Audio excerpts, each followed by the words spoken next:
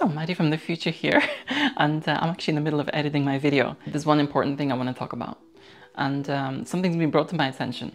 I've been getting comments here and there saying, welcome back. I never left. I've been here all along, so it is a bit odd. And I've been getting people message me saying that they're not seeing, you know, my content appear or anything like this, so apparently the algorithm's not done something.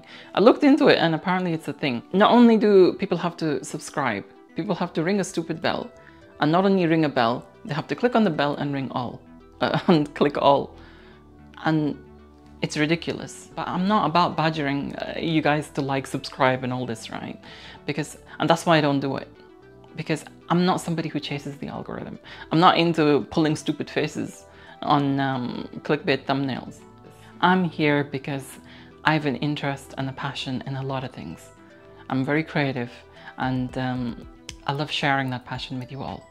I hate badgering for this, but could you please, you know, you won't see my content unless you subscribe, ring that bell and click all. Anyway, I'm gonna do a full-on video about this, right? Because it is frustrating. But for now, I will let you enjoy this video, yeah? Good morning and welcome. Now today's going to be quite an involved day, and that is because there's a lot of recording to do and a lot of setting up to do.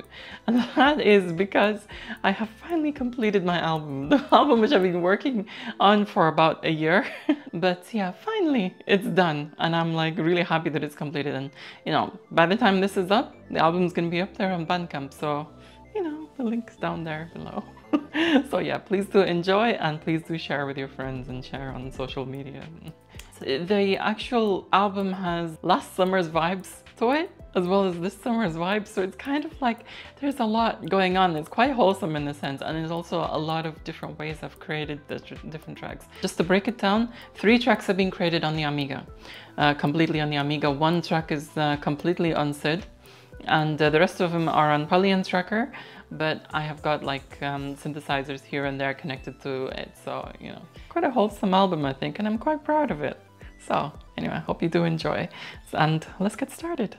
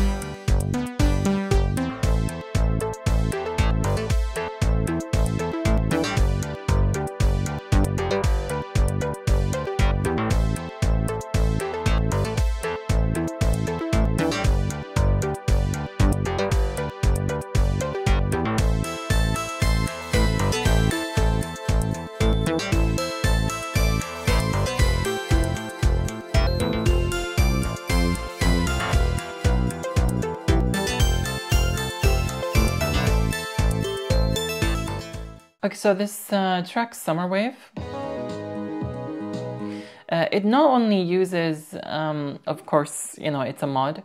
It not only uses the samples, it also uses every now and then the chords from the Cobalt 8, but it also uses the Thrapsid for some of the lead and also the DX7. I'm going to call it the DX7. I know it's a TX7, but DX7, same thing, it's just a modular version of it. It uses the DX7, a couple instruments from there, the strings from there. So I have to set this up in the sense of sort of daisy chained these three, and if I just isolate the tracks here, now this part is going to be the thrapsid.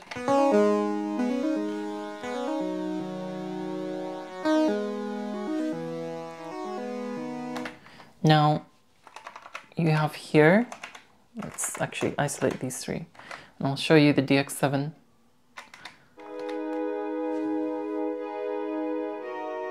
I can control the levels of each here. The thing is, you don't realize just how much time it takes to get all the levels right, everything sounding right, and you know, it takes a long time per track, even because obviously it's different per track. It's not just a simple, you know, just play it and record it. There's so much going on here that you have to kind of get the levels right, make sure it sounds good, make sure it doesn't sound, you know, so it's like, well, I suppose it's called mastering, really. Put these two together, the DX7 and the thrapsid, as well as the Polyend tracker, of course. Okay, so something sounds a bit quiet on the thrapsid end, so I'm gonna have to...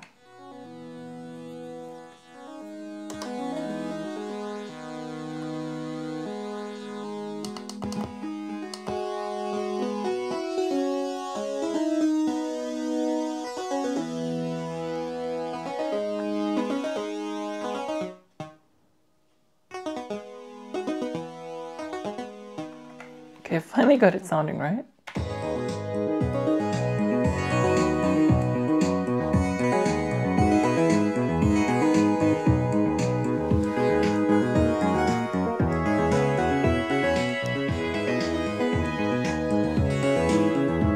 Okay, so that's the model here.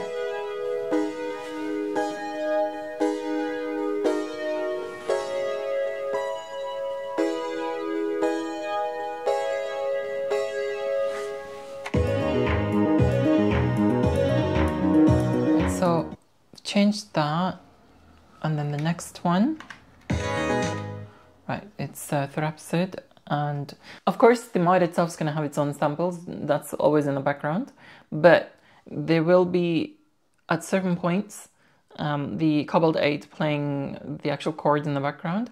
At some point there will be the DX7 playing the chords and the thrapsid playing some of the leads, so it's like it'll switch over depending on what I've programmed there. So let's kind of show you an example.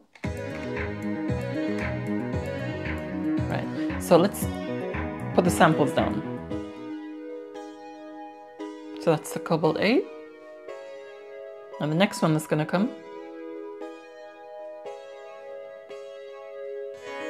So that's the thrapsid and the DX7. And of course, if you mix the samples in,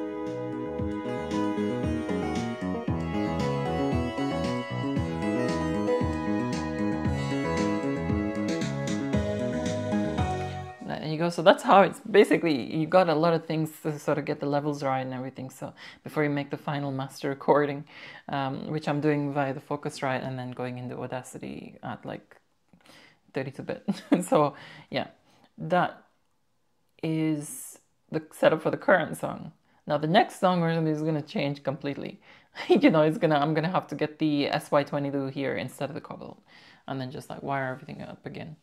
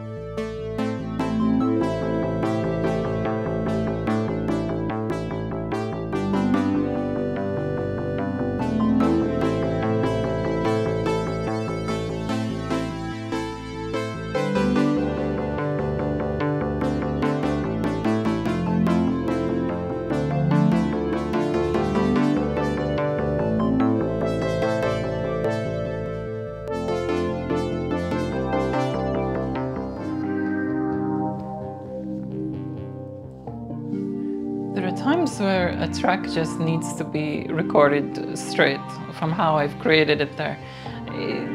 I just don't have the heart to mess with it. It's just, there's some like moving reason why I created this. I mean, actually there's a moving reason why I created all of them, but this one in particular, it's got a deep spiritual meaning, and I just don't want to touch it. So there's no MIDI involved in this particular track or anything like that. It's just being recorded straight from Polyend and samples. It just goes to show that there's not one best way to record everything.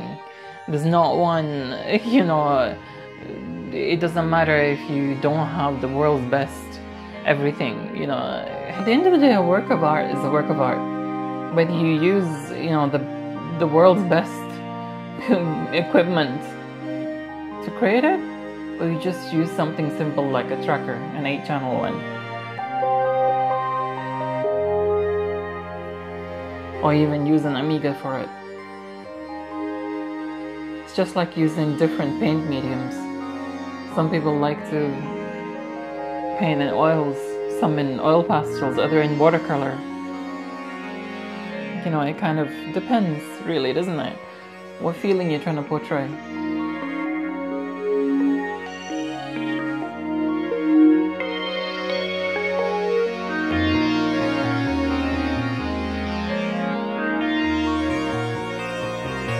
So now I'm going to talk about something a little later on, but essentially my way of writing music, it changes.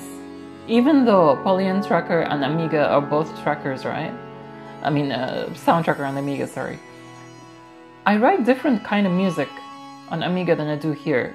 It's just, I don't know. It's just a little different. My way of writing changes.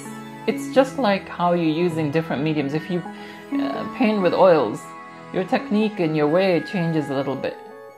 And then you do it with watercolor, your way, your artwork is, you know, it varies, it changes, in other words.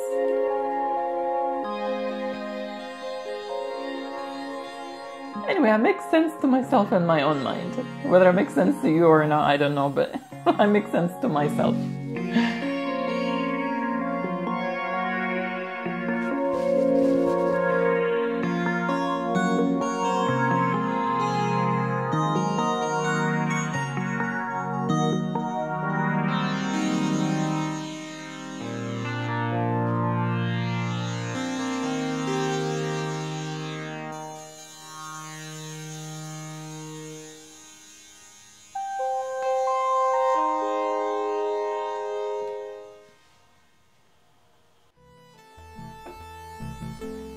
Yes, the Yamaha is actually bigger. Well, longer, I should say.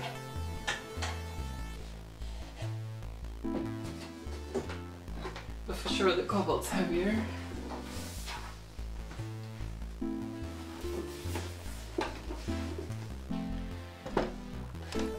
Another thing I kind of miss in the older one is the MIDI through port. I kind of need that sometimes.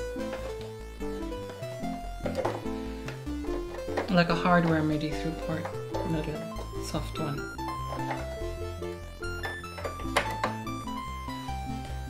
And yes, the same power supply works on both, thankfully.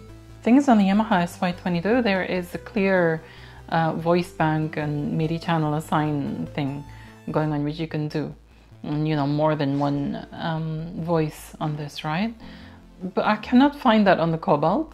Like, I cannot get it to assign like a certain voice to a certain channel. You know, I mean, thankfully I've not needed to do that, well, this time around, but it'd be nice to in future if anyone knows if I'm able to do that. You know what I mean? Like assign a voice to a different voice to each channel. I could do that with this, even though it's a FAF, but I cannot find a way to do it with the Cobalt 8. If anyone knows of that, how to do it, if it's even possible to do it, then, you know, please let me know. So what's cool about this is that This is like going vintage with this as well. I'm going to be including the DX7 along with the SY22 and of course the SIDs as well with the Thrap SID. Right, so I've programmed my bank here now. As you can see, I've had to do it, just take because if you put in the multi one, I've had to assign the first slot in the bank has to be channel 11 because obviously the Thrap SID's going through channel 1. It'll just, I mean, it won't clash or anything. What'll happen is that it'll play the Thrap SID at the same time as that. So, slot 2 is channel 12, and then it goes 3, 4, 5 because there's nothing after that. So basically the channel 2 is the DX7 module. So channel 11 will be MIDI lead, channel 12 will be Voyager, channel, which is what I want straight away, is channel 3, 12 string, synth bass, VCO sync, arpeggiate, and evolver. What? Why is stupid drum kit there? Oh my god, I've got an extra slot. I can actually, forgot about this. I thought I just signed it. Okay. There we go, VCO lead. So we've got all of them now. We want VCO sync, evolver, VCO lead, and then you have these. Okay, brilliant. Sorted my bank out. So we have here, if we play it, on this highlighted bit, instrument 18, or sample 18 I should say, that's 12 string, but it's a sample of a 12 string and I think it's from the PSS 51. Let's isolate that. That one, right? So let's make it into this one. Let me assign it to the SY22 12 synth, 12 string, which is channel 3 there. Right, so there we go.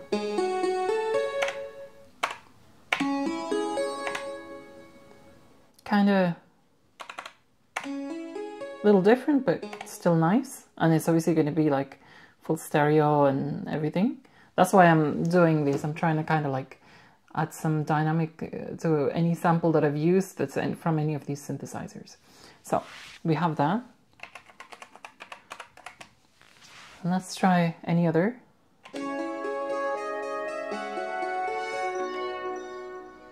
Obviously you can mix the Yamaha SY22, you know, with these sliders here. Okay. Whoa, that's loud.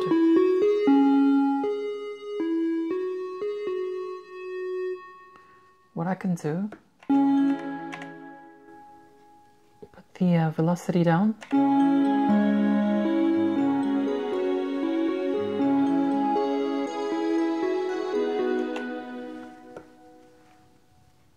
If you were to take this down, different voices on the SY22 will have different levels, so you cannot keep doing this up and down. So you can adjust the velocity on here for each instrument. So MIDI channel 11, the velocity on that, I can make it like less so it's not as loud. Okay, so this one is new to me. I use the FR horn, which I'm assuming is a French horn. I normally, if you know me, you'll know that I avoid brass instruments. They just, I'm sorry, but they just sound too farty for me to use in this, I mean. But every now and then, it's like for me, you have like a little horn in the background and it can sound quite eerie and spacey and sort of, you know what I mean? There's a hauntingness about it if you use it right. That's what I'm trying to do here. Now let's isolate this. Now I have this as a MIDI assigned voice because I sampled it from the SY22. That is on channel 6. Oh, that's the one I want. Oh my god, it's got so much more depth. Okay, let's try it.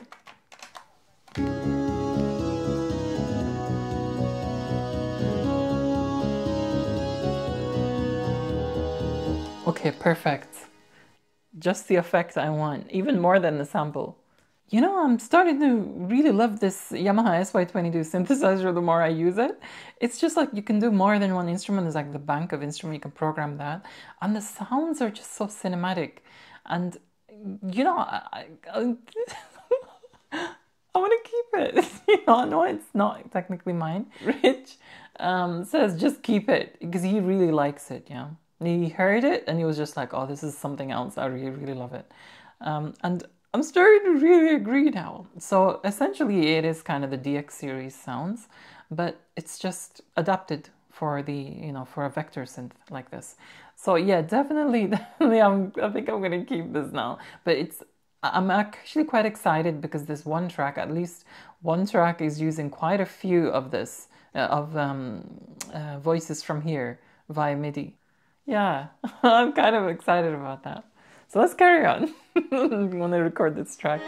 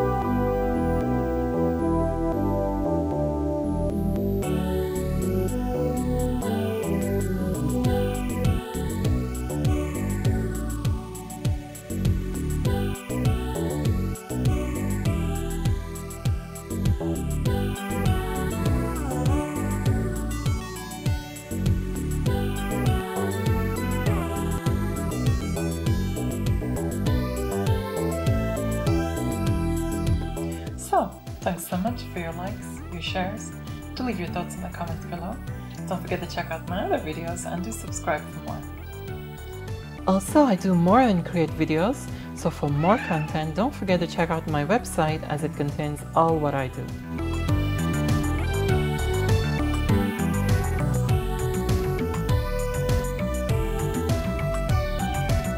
I update my blog fairly regularly, by the way. I'm very happy with how I've designed my website and wish to thank Rich Garbett for all the hard work and effort he's put into making it all work. Also, a big thank you goes to my top tier patrons: Rich Garbett, Axel Dominator, Electronskip UK, Aaron Metcalf, Corey Ostman, Starglider77, Mark Bosak, Starlight Minako, Chris Seblinski, and Veronica Explains. No matter what the Patreon tier, each of you who choose to support me genuinely out of the goodness of your heart deserves appreciation. Hence, the least I can do to show my thanks is list your names in my video, regardless of tier. Thank you again to all of you who genuinely support me.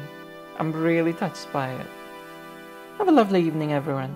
Until next time, adios!